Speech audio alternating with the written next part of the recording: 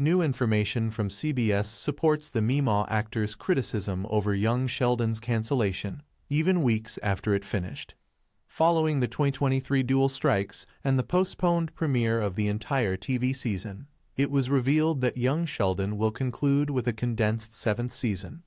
However, there were rumors about the show's conclusion even before the Young Sheldon Season 6 finale, since the prequel ended at the exact moment when Sheldon was meant to go from Texas to California. Still, several months passed before the show's cancellation was officially announced.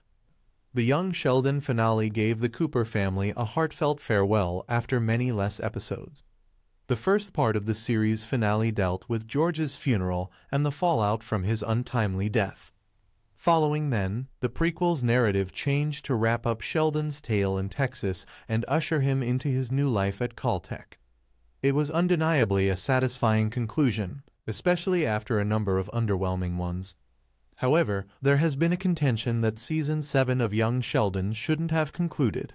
That sentiment has been echoed by Potts, and a recent update confirms that she is right. Potts publicly attacked Young Sheldon's cancellation before the show's last month on air, calling it a poor financial decision given how well-liked the series was. She also disclosed that the choice to conclude the Big Bang Theory prequel was a surprise to them. Her assertions are supported by official audience figures from the truncated 2023-2024 TV season, which was released a few weeks after the project officially ended. According to TV Line, Young Sheldon is the most watched comedy of the year. It garnered 9.3 million weekly viewers overall, a significant decrease from 8.2 million for the runner-up, Ghost. With The Big Bang Theory's 2019 finale, its spin-off has supplanted the show as the #1 comedy on television.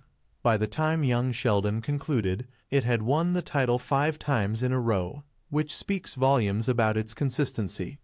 The show has managed to retain its popularity and viewership despite departing from its original premise and becoming more of an ensemble program.